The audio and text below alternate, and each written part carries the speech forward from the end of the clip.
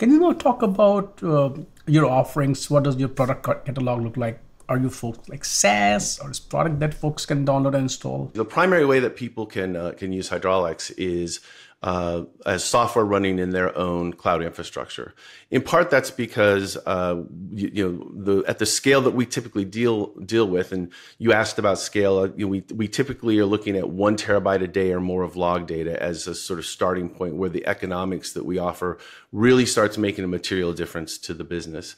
And so, if you've got a large cloud infrastructure, your discounts are going to be, you will have negotiated discounts with your provider, and you will most likely want to handle that data yourself. You don't necessarily want a third-party data handler in there. So, the most prevalent pattern is for enterprises with large data footprints to operate the data themselves in their own cloud infrastructure. We do offer managed services where we will provide the operations team that actually manages it for you, and that pattern's becoming much better, much more prevalent and better understood.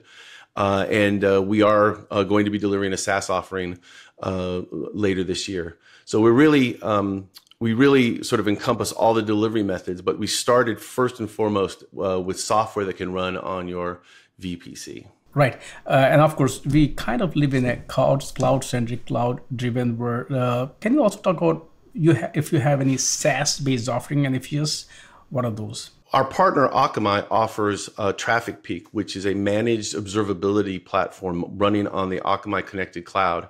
And it is available as a fully managed SaaS service.